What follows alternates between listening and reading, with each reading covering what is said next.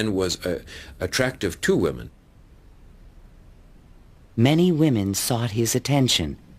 The beautiful and wealthy socialite Flora Dodge, and even the famous French actress Sarah Bernhardt. But in spite of his charisma, Tesla was only interested in his inventions. He had so many phobias that he couldn't have had close relationships with women. He didn't like most of the jewelry that they wore or the perfume, and he couldn't bear to touch hair. And and in fact, he didn't like to shake hands. And so these are all things that do tend to discourage intimate relationships. The inventor even claimed that he destroyed his sexuality at the age of 40. A certain French actress kept coming to me and made it impossible for me to concentrate. It's a pity, too, for sometimes I feel so lonely.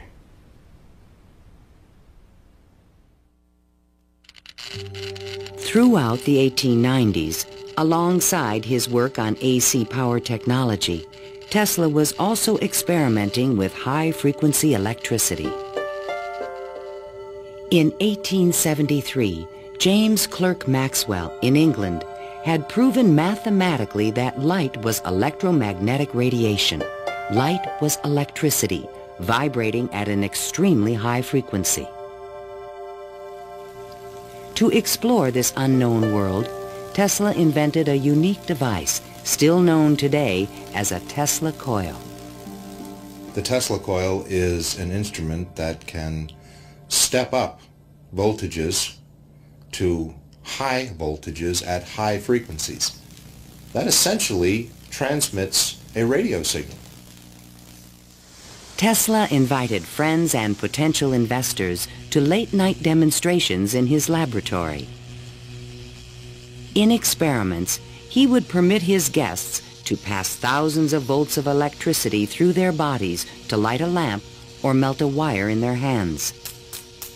Mark Twain was always a willing subject. Thunder is good. Thunder is impressive, but it is lightning that does the work.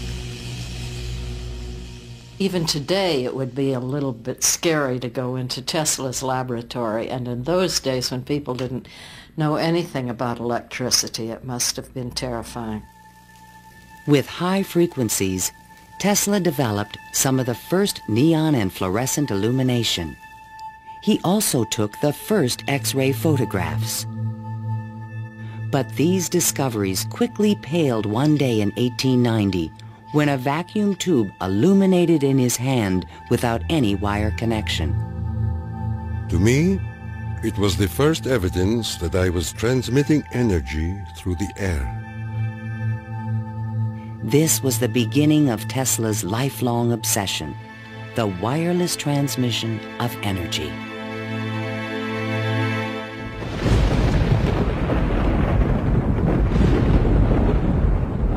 In 1892, Tesla was invited to Europe to present the results of his high-frequency experiments. In London and Paris, he amazed scientists and engineers with lighting and electrical effects that looked more like magic than science. He also announced a remarkable new possibility. I would say a few words on a thought which fills my mind and concerns the welfare of all. I mean the transmission of intelligence and even power without the use of wires. I am becoming more convinced daily of the practicality of this scheme. The race for radio was about to begin. In 1888, the German physicist Heinrich Hertz had demonstrated that currents of high frequency emit electromagnetic waves, or radio waves, into space. But creating a practical means of wireless communication would require a quantum leap in imagination.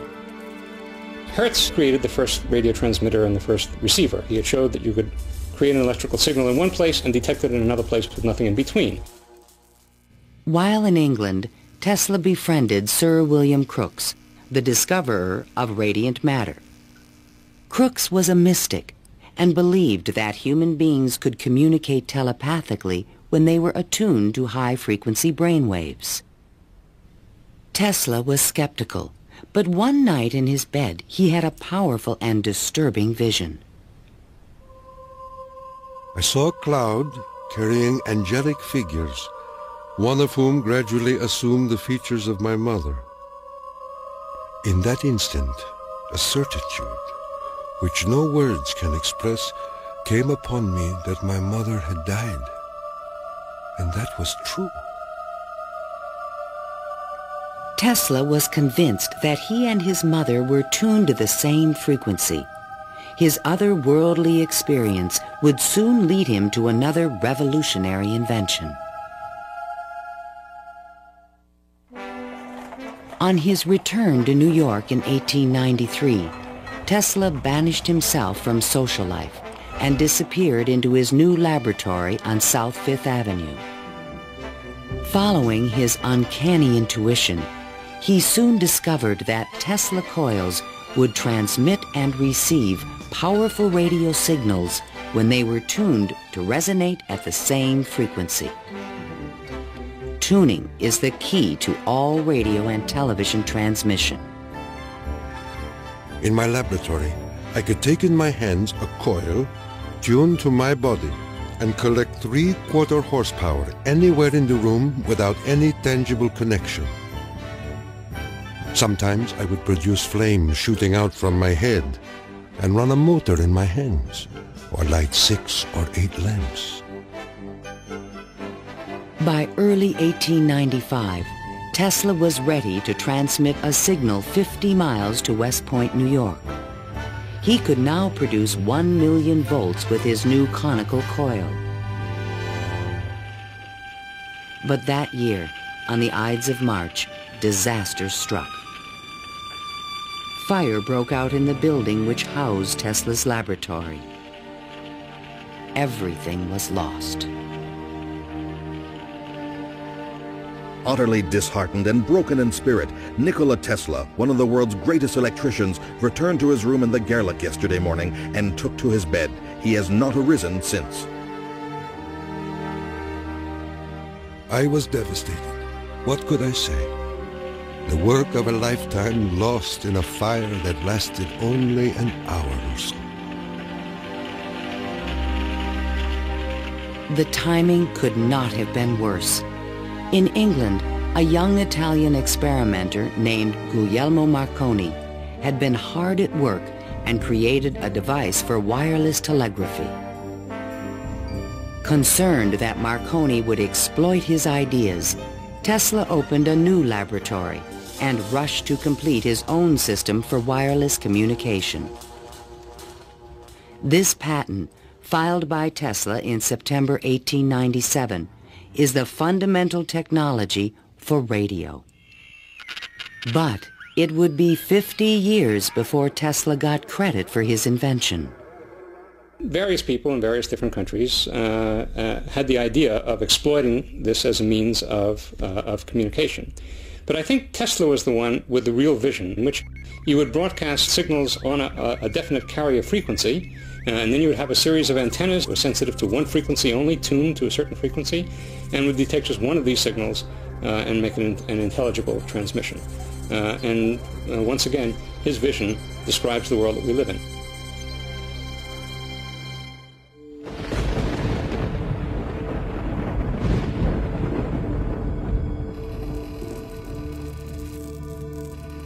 I was so blue and discouraged in those days that I do not believe I could have borne up but for the regular treatments of electricity which I applied to myself. It puts into a tired body what it needs most, life force. Following the destruction of his laboratory, Tesla developed a deeper interest in Eastern thought and spiritualism. Mr. Tesla was charmed to hear about the Vedantic Prana and Akash and the Kalpis, which he claims are the only theories modern science can entertain. Inspired by the Hindu teacher Swami Vivekananda, Tesla began to look at the universe as a symphony of vibrations and waves. We are whirling through endless space with an inconceivable speed. Everything is spinning. Everywhere there is energy. There must be some way of availing ourselves of this energy more completely. In 1898, an unusual experiment took place in Tesla's laboratory. He attached a small mechanical oscillator to an iron pillar. Precisely timed pulses from the device made the entire building tremble. Windows started crashing around the area, and he, being at the epicenter, didn't notice anything happening until some police came bursting into his laboratory. It was just at the moment where he'd picked up a sledgehammer and broken the oscillator. He just said to the policemen that how too bad that they had just missed an interesting experiment. Tesla was, I would say, obsessed with frequency, the notion of resonance. The story where he takes the device and puts it on the girder in his office and, gets the frequency of the building and supposedly, it's an apocryphal story, I'm sure, but it gets right at the core that, hey, if I've got the right frequency, I can move the world. And indeed, he talks about the frequency of the earth, and that if he can do that, he can, almost literally split the earth in half. Meanwhile, Marconi was doing more practical things and succeeded in transmitting a signal 5 miles on the Salisbury Plain in England. Not to be outdone, Tesla decided to introduce an entirely new invention. In a specially constructed pool, potential backers were amazed to see the inventor controlling the motions of a small mechanical boat with no wires attached to it. This was the world's first radio-controlled device. The machine even seemed to think. Someone threw out the question, what is the cube root of 64? And 4 flashes came back. The audience was so surprised, Tesla had to remove the lid to prove no one was inside. Tesla developed his radio-controlled boat in 1898 and patented it and thought it was an armament for war. He rationalized this as a means of ending war. The military who looked at it thought it was too complicated and vulnerable. Soon after the demonstration, Mark Twain wrote from Austria. Dear Mr. Tesla, have you the Austrian and English patents on that destructive terror which you have been inventing, and thus make war henceforth impossible? If so, won't you set a price on them and commission me to sell them? Sincerely yours, Mark Twain. But I have no desire to be remembered as the inventor of a purely destructive device. I prefer to be remembered as the inventor who abolished war. That will be my highest pride.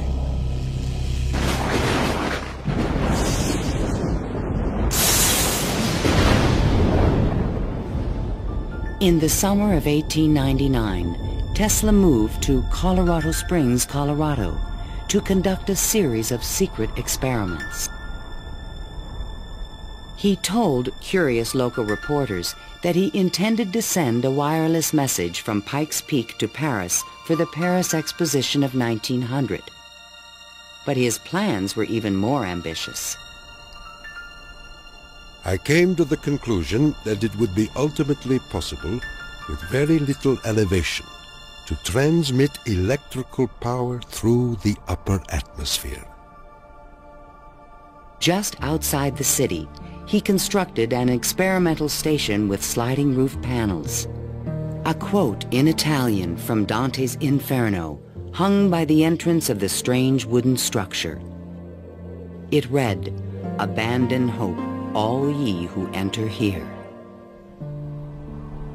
During the construction phase, Tesla studied lightning. Now, I can understand Tesla's fascination with it, because what happens in lightning is that electricity is being transmitted from one place to another. Electric power, not just electric signals, but real electric power is being transmitted from one place to another. And the way it happens is that the air itself breaks down, it ionizes, it becomes what we call a plasma, and therefore for a moment it's a conductor, and it's actually conducting electricity just the way an electric wire conducts electricity. Inside the station, he began to assemble the largest Tesla coil ever built, which he called the magnifying transmitter. An antenna rose 145 feet above the building, crowned with a copper foil sphere. The entire station was, in effect, a machine to create lightning. Late one evening, Tesla put his transmitter to the test. He signaled to an assistant to close the switch. Huge streamers of electricity shot out of the coil and darted through the room. The sound of the exploding discharges was deafening.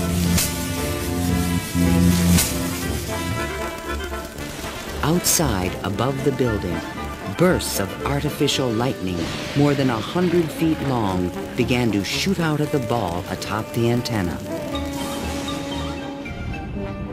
Its thunder could be heard 20 miles away in the small mining town of Cripple Creek.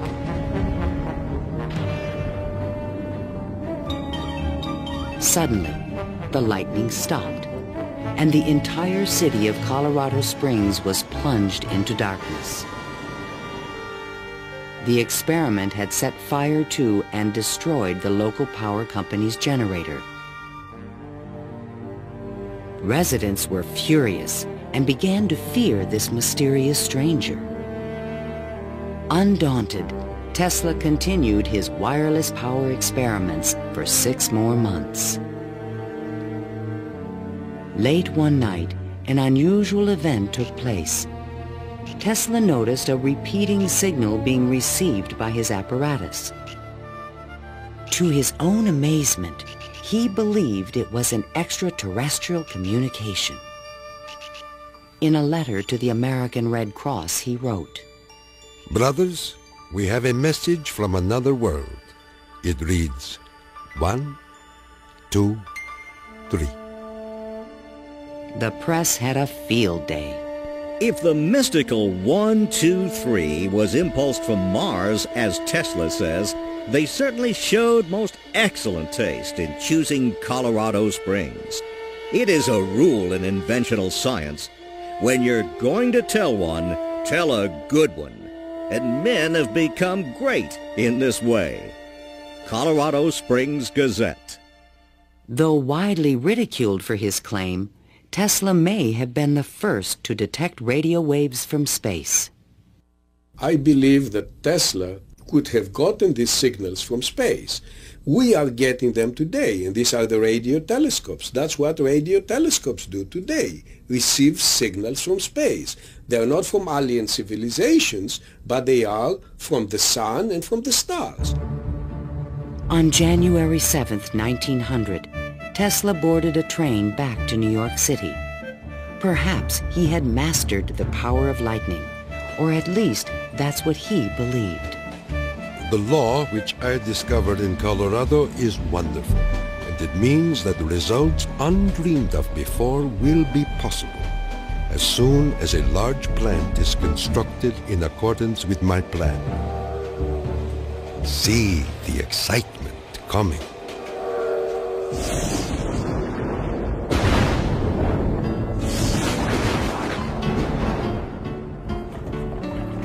When Tesla arrived home, it was a brand new century.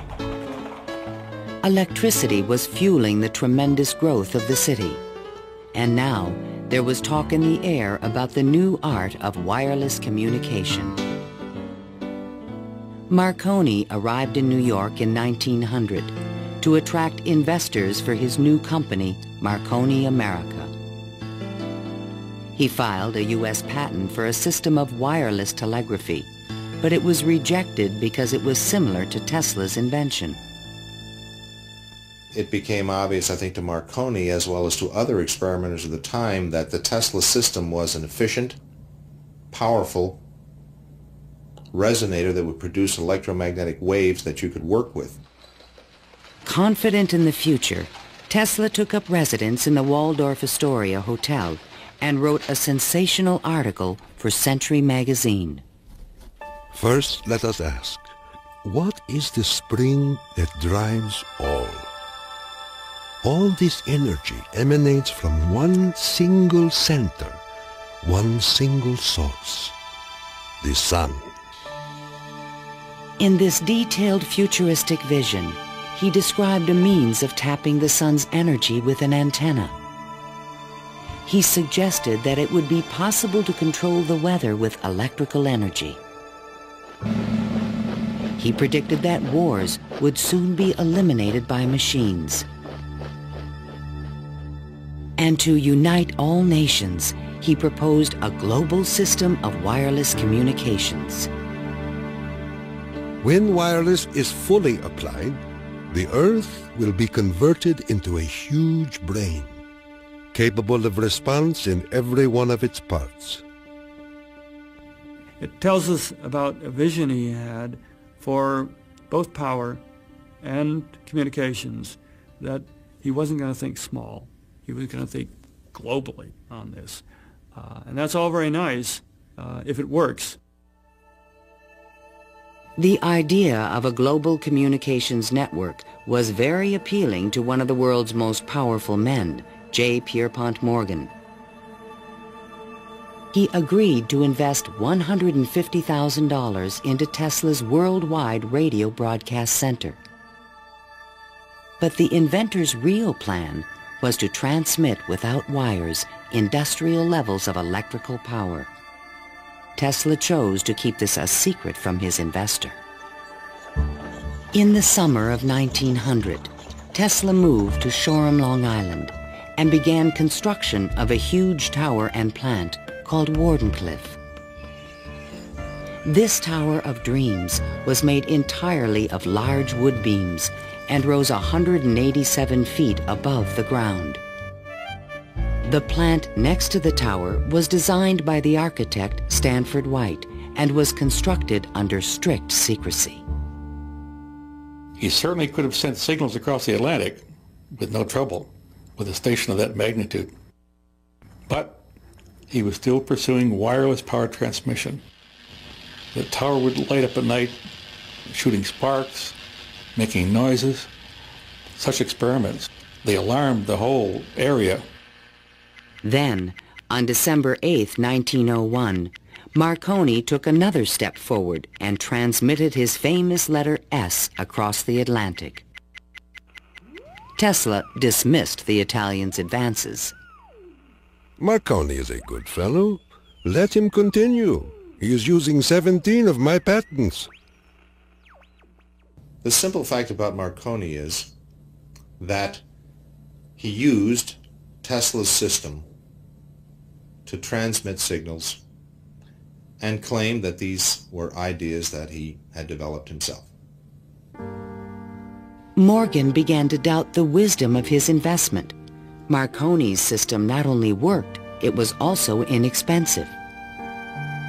And technical problems were beginning to catch up with Tesla. He went back to Morgan again, asked for more money.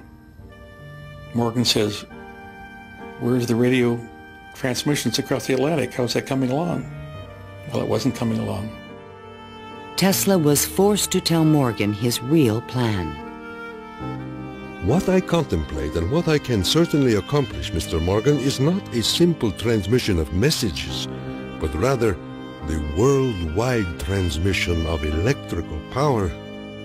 A single plant of but 100 horsepower can operate hundreds of millions of instruments. But Morgan was a practical businessman and had already decided to back Marconi. I have received your letter, and in reply would say that I should not feel disposed at present to make any further advances. J. Pierpont Morgan. Word spread rapidly that the investor had pulled out of Wardenclyffe, and Tesla was financially ruined. Late one night in 1903, the residents of Shoreham were astonished to see bright light emanating from the tower and an effect in the air like the aurora borealis. But in fact, Tesla could not transmit wireless power. And his major defect was he was dreaming, but he was doing very few calculations on paper. Because on paper he could have realized that you can transmit power, but not very much power. You can transmit power to hear the radio or for television or for a telephone. But once you want to start turning lights in which you really need high currents, the power gets diluted because space is very large. To his dying day, Tesla believed it could be done. It is not a dream. It is a simple feat of scientific electrical engineering, only expensive. Blind, faint-hearted, doubting world.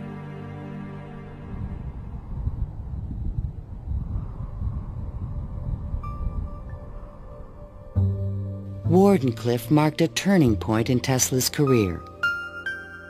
Like a modern Prometheus, he had reached too high and failed. In 1904, the U.S. Patent Office suddenly reversed its previous decisions and gave Marconi a patent for radio. 1 year later, Tesla's fundamental AC patents expired. Now the inventions that powered the world could be used by anyone free of charge. The public didn't realize that he had made this invention that had made billionaires out of corporations, and that he himself was broke. With no money to carry on his work, Tesla began to sink into an isolated world. He was totally disinterested in business. I think it not necessarily bored him, but he didn't make the relationship between the importance of business and the importance of his invention and discovery. Occasionally, he was seen in public parks feeding the pigeons. These are my sincere friends. Tesla's melancholy turned to anger in 1909 when Marconi was awarded a Nobel Prize. Mr. Marconi is a donkey. The question of Tesla and radio is certainly a very interesting one. It's clear that Tesla, in terms of certain basic notions of radio, was very early, if not first, in expressing them and even of getting of taking them to the patent stage. In desperate need of money, Tesla brought suit against the Marconi company, claiming that his patent rights had been infringed. But he lacked the resources to wage a legal battle with a large corporation, and ultimately gave up. Marconi had received the Nobel Prize for work that Tesla correctly believed to be his own. I suppose everything is fair in wireless as in warfare. In 1915, the Nobel Prize entered Tesla's life once again. The Swedish government has decided to distribute the Nobel Prizes next week as follows. Physics, Thomas A. Edison and Nikola Tesla. Even Tesla was surprised by the front-page announcement in the New York Times.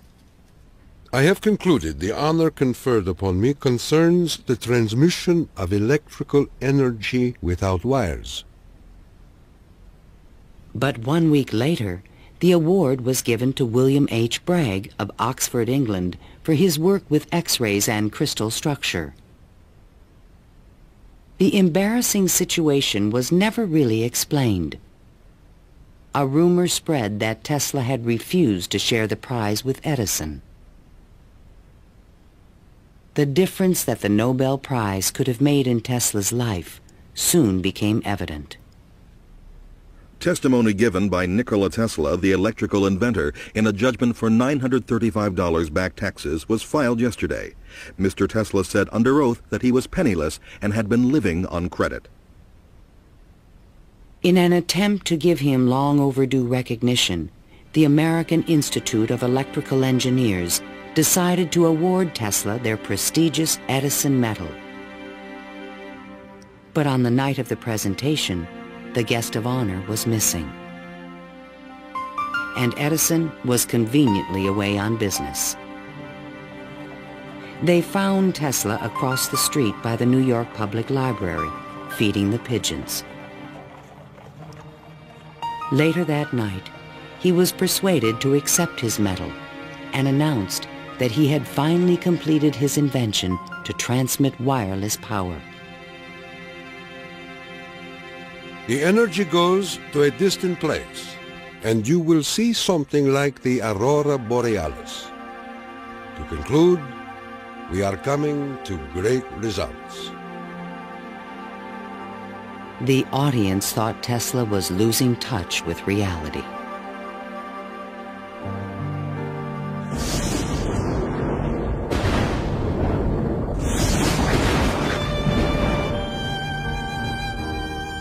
I refuse to accord to some small-minded and jealous individuals the satisfaction of having thwarted my efforts. These men are nothing more to me than microbes of a nasty disease. Well, by that time, you know, Tesla had ceased to have any financial means. He was virtually dependent on being helped by hotels and people that he knew. He began to bring injured birds back to his hotel room to nurse them. He had more companionship with pigeons in that time of his life than with human beings. Working as a consulting engineer, Tesla managed to maintain a small office and laboratory in the Metropolitan Tower. To change his thoughts, he frequently attended movies in Times Square. Here he could see his futuristic ideas appearing on the screen. But his ideas were only accepted in science fiction movies and magazines. In 1924, there was a news report that while at Colorado Springs, Tesla had invented a death ray machine that shot bolts of lightning. The inventor was strangely quiet on the topic. Meanwhile, a new scientific star, Albert Einstein, had captured the world's attention with his theory of relativity. Tesla continuously attacked the validity of Einstein's work. Scientists today wander through equation after equation that have no relation to reality. If we were to release the energy of atoms, instead of a blessing, it might bring disaster to mankind. But no one took him seriously. I think that every generation of scientists feels that the new ideas that come along that replace their own ideas represent a loss rather than a gain. Tesla believed that Einstein was taking us intellectually in the wrong direction. Rejected by traditional science, Tesla's interests again turned to the esoteric. His intellect seemed to embrace a lot of different areas quite easily. What he lacked were the social skills. And that's an enormous shame because it interfered with his ability to use that genius, to be practical. Though nearly a recluse, he would occasionally attend dinner parties at the home of the German poet and mystic George Sylvester Viereck. And he always intrigued the guests. While we were in the midst of talking, an apparition seemed to come into the room. He walked so softly, and he struck us as almost an unearthly creature. and he talked of all sorts of, seemed to me at that time, unreal things, more in the nature of the psychic rather than scientific.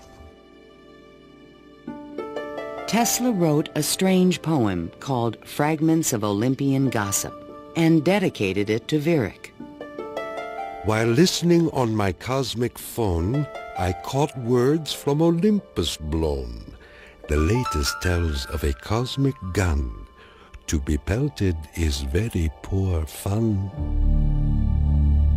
The meaning of the poem would soon be explained.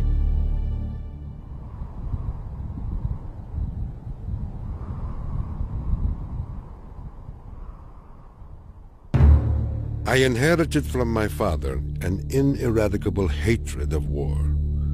But war can be stopped, not by making the strong weak, but by making every nation, weak or strong, able to defend itself.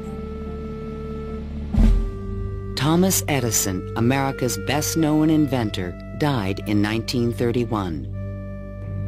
That same year, Tesla came back to life. His friends threw him a 75th birthday celebration. Time magazine put his picture on the cover.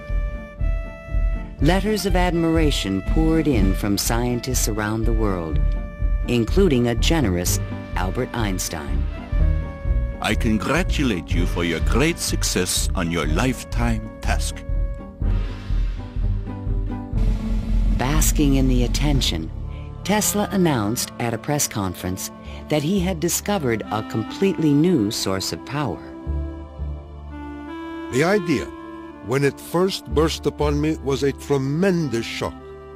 And let me say that it has nothing to do with releasing so-called atomic energy. I think that a lot of the proposals that he made in his later life were so esoteric as to be impractical in that time and even in the current time. When the Nazis rose to power in Germany, Tesla decided that the time was right to reveal his new source of power, a man-made form of lightning called teleforce that could shoot an airplane from the sky. Nikola Tesla, electrical wizard and radio pioneer, announced that he was working on a machine to create a powerful electrical death beam which could wipe out armies in a flash and destroy huge fleets of ships or planes. The concept of using lightning bolts as a weapon certainly is millennia old. It goes back at least to the ancient Greeks. Think of Zeus throwing lightning bolts. The main contribution that Tesla had was to come up with a true scientific, rational, at least concept of coming up with controlling these lightning bolts and projecting them over long distances. Tesla had experimented with this idea while at Colorado Springs. Now he intended to build it on a large scale. His plan was to charge small particles of tungsten or mercury, then accelerate them with lightning force through a special gun with one end open to the atmosphere. Tesla's death beam stirred the public's imagination when it was featured in a Superman cartoon, the Electro-Euthanasia Ray. But the idea was more than science fiction. Tesla tried to sell this concept to various governments, England, the Soviet Union, and the United States, all Allied powers, and against Germany. He offered his system to England for $30 million, and they entered negotiations. When Tesla demanded payment before sending the final plans, the deal fell through. The British attempted to build their own death beam, but the project was soon abandoned. As the Nazis surrounded Yugoslavia, Tesla attempted to sell a beam weapon system to his former country. There should be needed 9 stations, 4 for Serbia, 3 for Croatia, and 2 for Slovenia, and it will protect our dearest homeland. At this point, even Tesla's countrymen thought he was just a crazy old man. One day in 1937, Tesla started out from his hotel room to feed his pigeons. Suddenly, a few blocks from the hotel, he was hit by a taxi and thrown to the ground. 3 of his ribs were broken. He was 81 years old. Remembering what he did for their company, Westinghouse executives agreed to pay his room and board for the rest of his life. The inventor also received a small stipend from the Yugoslav government. During the Christmas season of 1942, Tesla's death was imminent. Again, he attempted to interest the United States in his beam weapon concept. At the recommendation of 2 government engineers, a meeting of high-level officials was scheduled at the White House for January 8, 1943, to consider his plans. But the meeting never took place. Nikola Tesla, inventor of the Tesla coil, the induction motor, and hundreds of other electrical devices, died last night in his suite at the Hotel New Yorker. On last Thursday night, here in our city of New York, a man who was 87 years of age died in his humble hotel room. On January 10, 1943, Mayor Fiorello LaGuardia of New York paid tribute to Tesla on the radio. He died in poverty, but he was one of the most useful and successful men who ever lived. Were we to eliminate from our industrial world the result of Tesla's work, the wheels of industry would cease to turn, and our electric trains and cars would stop. Our towns would be dark, our mills and factories dead and idle. But Tesla is not dead. The important part of Tesla lives in his achievement, which is great and integral part of our civilization, of our daily lives, of our current war effort. Ironically, only 5 months after Tesla's death, the United States Supreme Court declared elements of the Marconi patent invalid. The decision confirmed Nikola Tesla's patent priority for the fundamental technology of radio.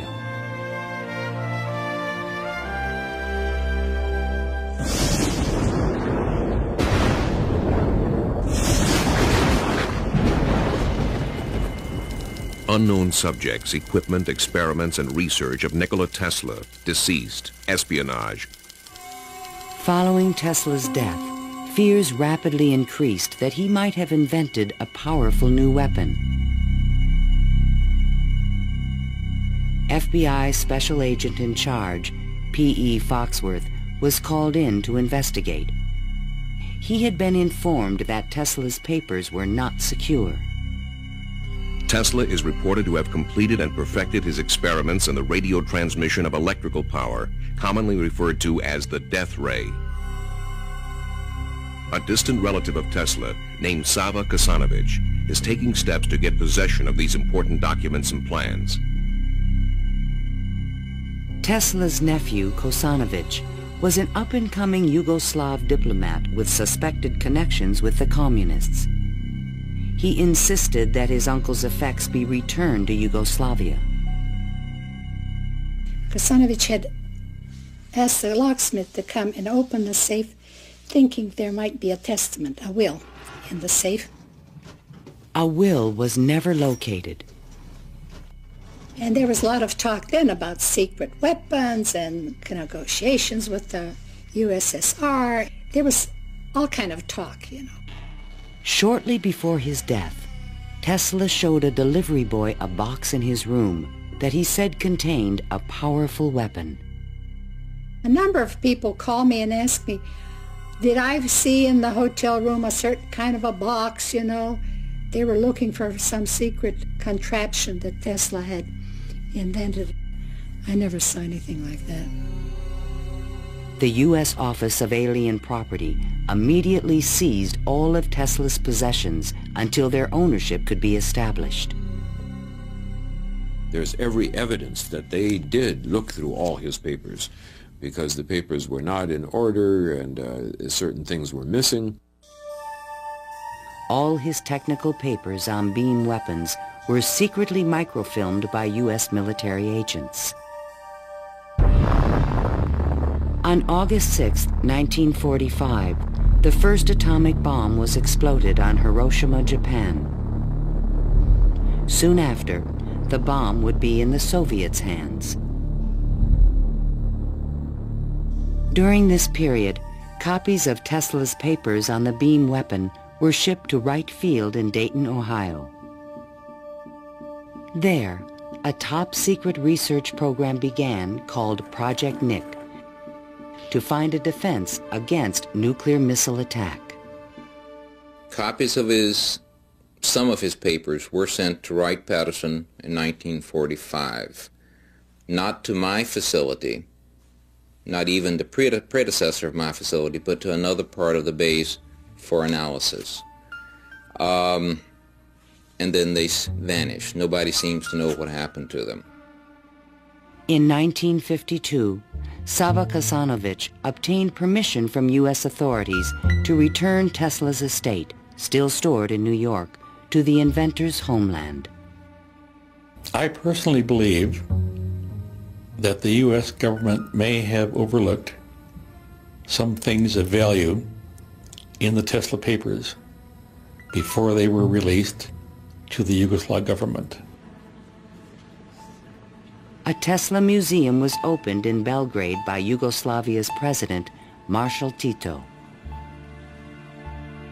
But during the Cold War, the museum was off limits to Western scientists and scholars. Then, in 1960, Soviet Premier Khrushchev announced that the USSR had developed a powerful new weapon. There was concern in the U.S. that the Russians may have access to Tesla's missing papers on beam weapons in Belgrade and elsewhere.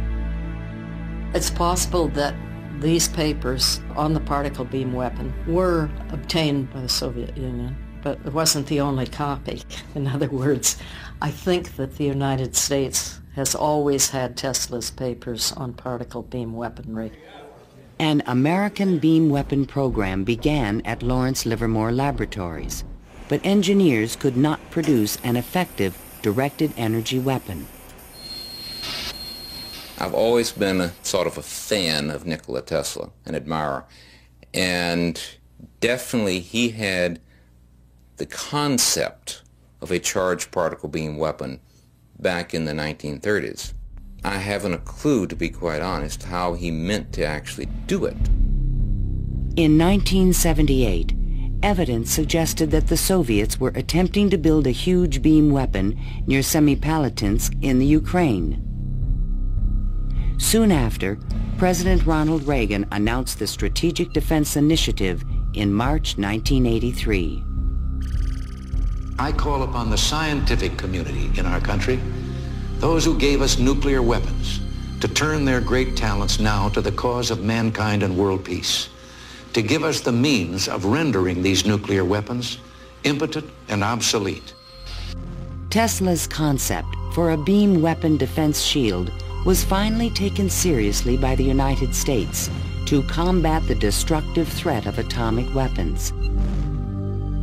In spite of circumstantial evidence, there is no direct proof that Tesla's ideas or plans were used in the Strategic Defense Initiative.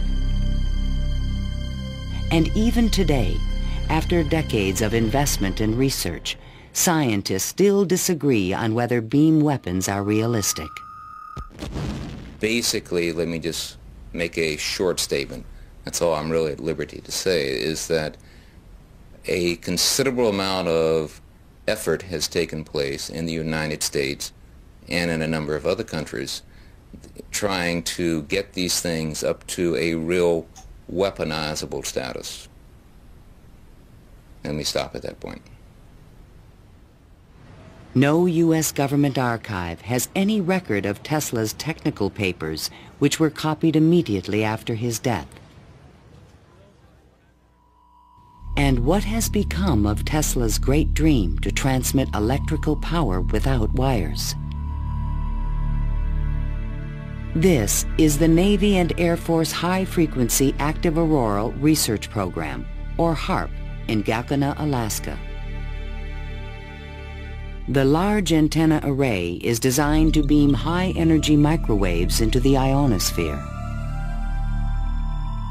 Tesla was his genius because way before anybody knew or even understood the physics of the Earth and what we call today the ionosphere, which is a layer of ionized particles about 80 kilometers above the Earth, he conceived it and he tried to use it to produce a variety of new concepts.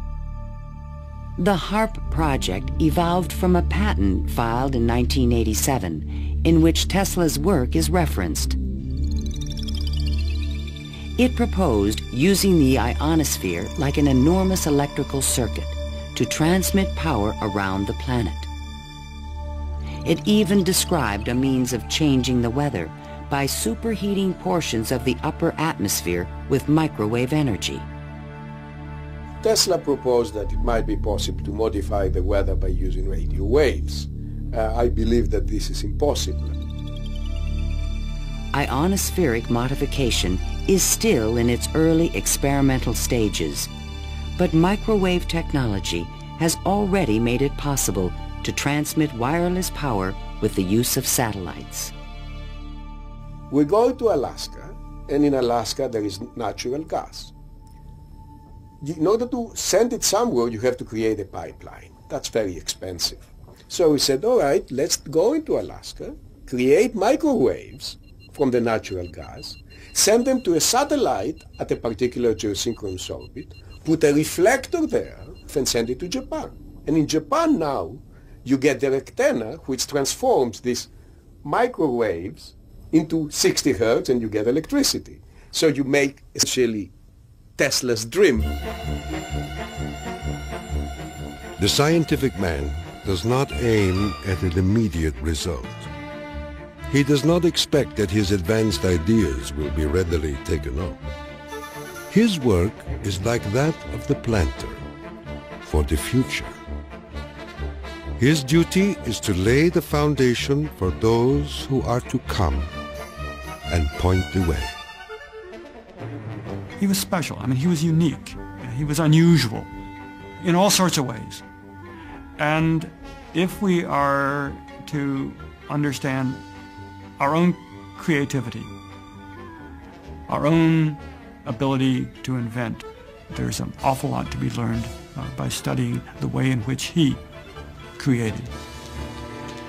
The day when we shall know exactly what electricity is will chronicle an event probably greater, more important than any other recorded in the history of the human race. Then it will be a mere question of time when men will succeed in attaching their machinery to the very real work of nature. See the excitement coming.